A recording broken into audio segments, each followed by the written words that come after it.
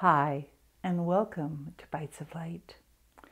You know, the other day I was reading an article in a magazine, and as I was reading this article, I started to kind of question what this person was writing about and just questioning it and just like, well, that's interesting. Well, I wonder why.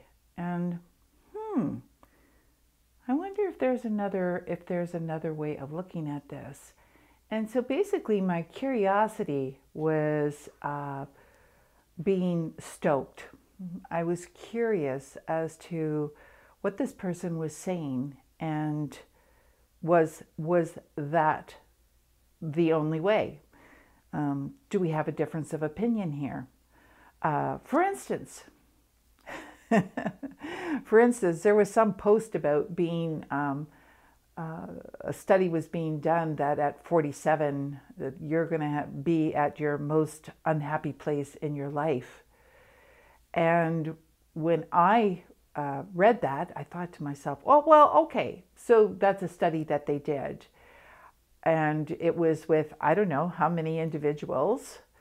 But at the same time, I thought, well, no, I don't recall being 47 as being my year of, let's say, disappointment or struggle or suffer or anything like that. I don't remember that year being like that, because I always believed that no matter what, I could always make better choices for myself. I could always be in a better place. And so I think this was all about kind of like the general public in a way. But, you know, really, at the end of the day, it's for me to be curious enough to want to know more about that, and, you know, where all that information came from, and then how I then think about my situation and how I feel about that. And so it's kind of like, do you believe in everything that you read? Are you the kind of person that when people start to talk, you just kind of like gulp it up?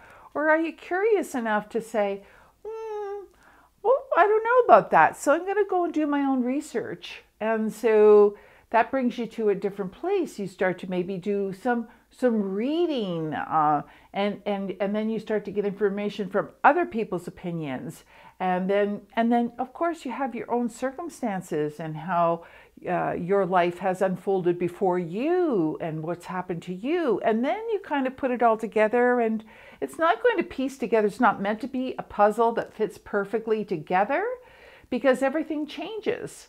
Everything changes. So that's the only thing that we can rely on, is that change is constant.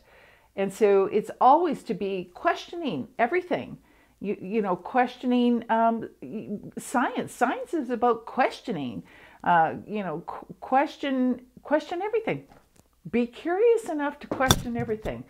And if so, then you will find yourself then actually digging deeper into your own truth. And so that you're not taking everything that you read or what people say verbatim. It's all about how you develop inside as an individual. And I feel that that's been the best way. I'm a curious person. I question everything. I just don't take what everybody says and say, oh my God, yeah, that's the truth. I better jump on the train with that. No. Always stay curious. Always ask questions. Always be questioning, and always looking for truth. It doesn't have to be somebody else's truth. It's all about yours. So I hope that helps. You can reach me at phoenixrisinghealingcenter.com, Facebook, YouTube, or Instagram. And I'll see you next time.